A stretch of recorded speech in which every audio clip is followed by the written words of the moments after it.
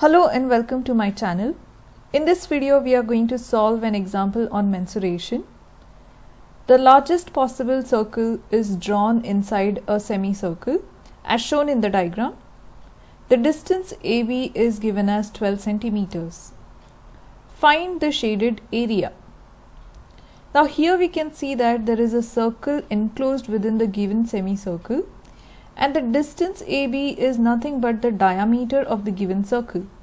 So if we consider a point O, that is the center of the semicircle at this point, it divides the entire length into two equal halves. So we have OA as 6 centimeter and we have OB as 6 centimeter, and OA and OB act as the radius of the given semicircle. Now to find the area of the shaded region, I am going to divide this semicircle into two equal halves. So this is the line OC which divides the semicircle into two equal quadrants, and OC is also the radius of the given semicircle. So the length of OC is also 6 centimeter. Now if we look closely, to find the area of the shaded region, we have to subtract the area of this small semicircle from the given quadrant. So let me write it over here. So area of the shaded region is area of the quadrant minus area of the small semicircle. Now let me write the formula for area of quadrant and area of the semicircle. 1 over 4 the area of the circle, which is pi r square, and semicircle is 1 over 2 pi r square. Now if you see, I have written the radiuses as r1 and r2 for the quadrant and for the semicircle. That is because the radius of the given quadrant is 6, but the radius of the given semicircle is going to be half of 6, because 6 is acting as the diameter of the given semicircle. So here we get the radius as 3.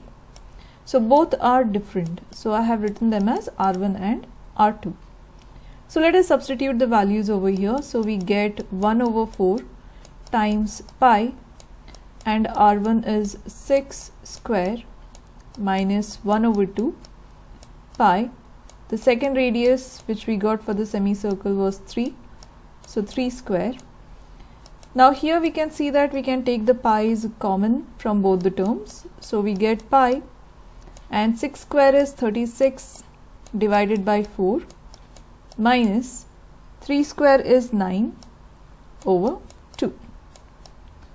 So further solving this, we get a value of 9 over 2 pi, or writing this in a decimal form, we get it as 14.13 or 14.1 centimeter square. Now this is the area of the shaded region. Now let us look at the part B of this question. Find the perimeter of the shaded area. So in part A we found out the area of the shaded region. Now here we need to find out the perimeter, that is the outline of the given shaded region. Now let me again first divide the semicircle into two equal quadrants and write the values as I had written in part A. Now we have to make use of these values to find out the perimeter of the shaded region. Now I can divide the perimeter of the shaded area into three parts. So the three parts are, first of all, the length OA plus the arc length AC plus the arc OC. Now length OA we have already got it as 6 centimeter, plus arc AC is nothing but the circumference of the quadrant of a circle. So we can write it as 1 over 4 times 2 pi r1. So I am writing the radius here as r1, plus arc OC is nothing but the circumference of a semicircle. So we have the formula as 1 over 2 times 2 pi r2.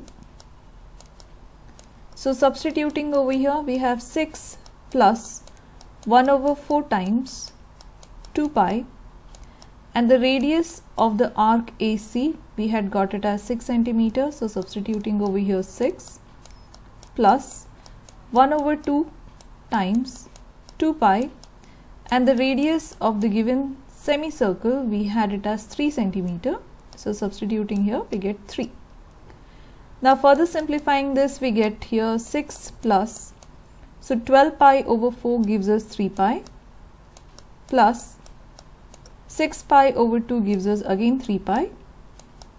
So we have 6 plus 6 pi, which gives us an answer of 24.8 centimeter. So this is the perimeter of the shaded area.